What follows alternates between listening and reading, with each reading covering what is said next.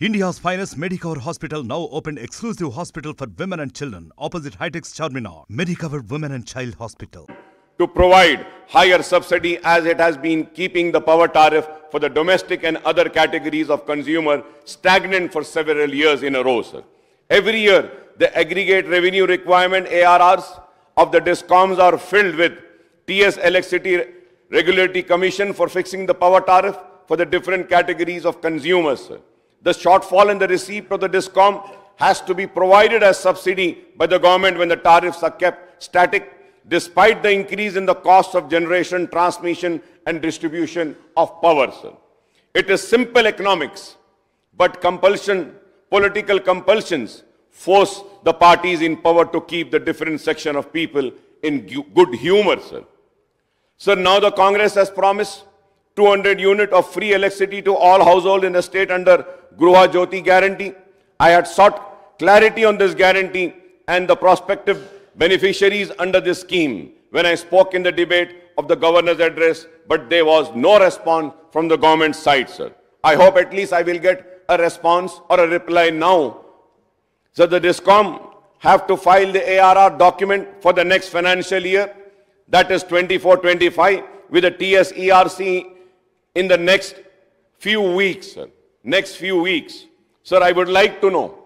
Sir, I would like to know whether the government has worked out the estimates on the financial implications of Gruha Jyoti scheme.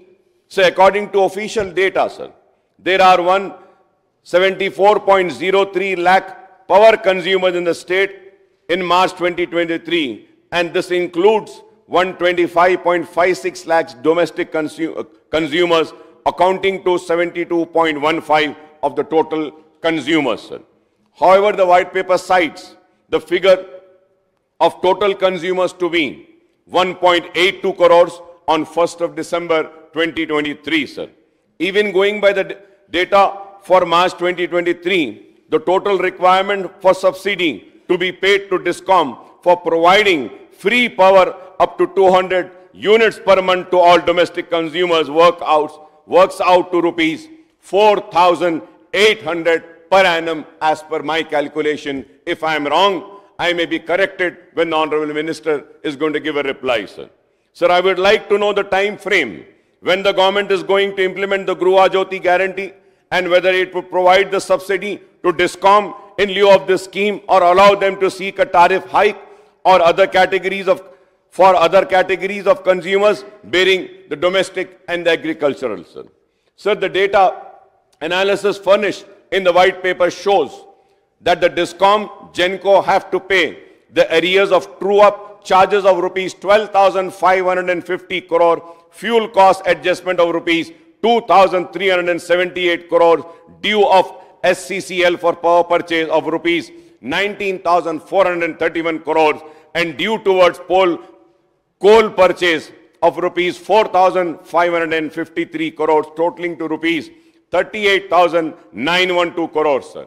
Sir, on the Honorable Speaker, sir, on the other hand, the DISCOM have to collect dues amounting to 28,842.72 crores from the various government departments and rupees 18,725 crores from the government towards the difference in estimate of agriculture supply, totaling to rupees 47,567.72 crores, sir.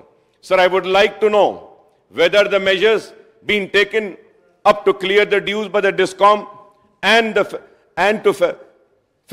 facilitate the collection of dues from others by DISCOM.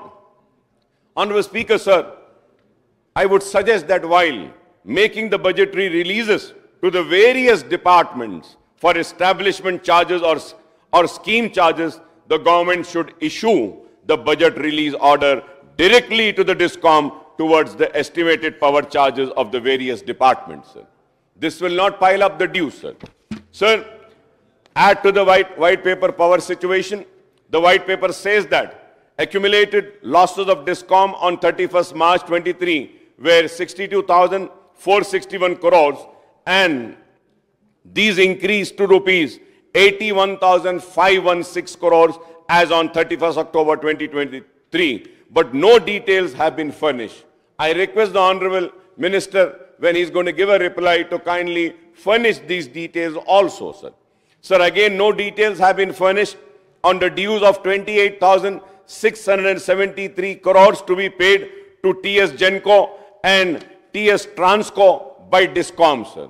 I hope these details will also be spoken about the Honorable Deputy Chief Minister and Power Minister when he replies, sir. While referring to the finances of power utility, Genco, Transco and Discom, the white paper has omitted certain important issues, sir. And these issues are very important, sir. The Rural Electrification Corporation, REC, and Power Finance Corporation, PFC, has stopped disbursement of loans to Telangana Power Utility from April 2022, insisting for execution of tri-party agreement with the Government of India and Government of Telangana and RBI. On this major issue, the white paper is silent. I again hope that I would get a reply on this also, sir. So the power utilities have expressed inability to agree to this additional condition, and it was not part of the original section of loan for capital expenditure on the new power projects. So consequent to the stoppage of release of sanctioned loans to Telangana Power Utility, there has been delay in completion of power projects such as 4,000 megawatt Yadadri power project, leading to cost escalation of generation loss. Similarly, there is no mention in the white paper on Telangana state row with the Andhra Pradesh on issues relating to the power sector. This has not been mentioned in the white paper, sir. I do not know the reason, sir. So the TS Discom have to pay rupees 3,442 crores to AP Genco towards the power supplied from June 2, 2014 to June 10, 2017. The white paper is silent on this. I would like a reply on this as well, sir. Sir, on the other hand, due to non-supply of additional power by Andhra Pradesh, sir, the TS Discom had purchased high-cost power from the open market up to June 2017, amounting to rupees 4,215 crores, sir. So the outstanding loan of Anantapur and Kurnool power projects in AP is rupees 1,824.26 crores as on June 2nd, 2014. And TSSP DCL is serving the debt of these projects in AP, including the loans taken from PFC and REC. If I am wrong, I may be corrected.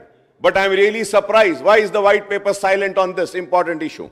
Sir, even though the employees were bifurcated between AP Genco and TS Genco after the bifurcation of United Andhra Pradesh and formation of Telangana state, the AP Genco has not transferred the TS share of the trust fund of the employees' pension, gratuity and GPF to the TS Genco.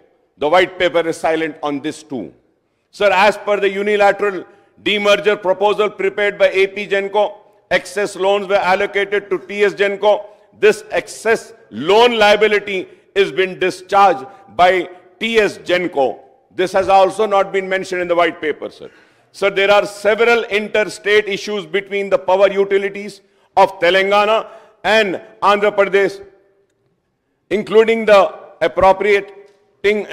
appropriation of share of 41.68% as per AP Reorganization Act and Sheila Bhinde Expert Committee reports.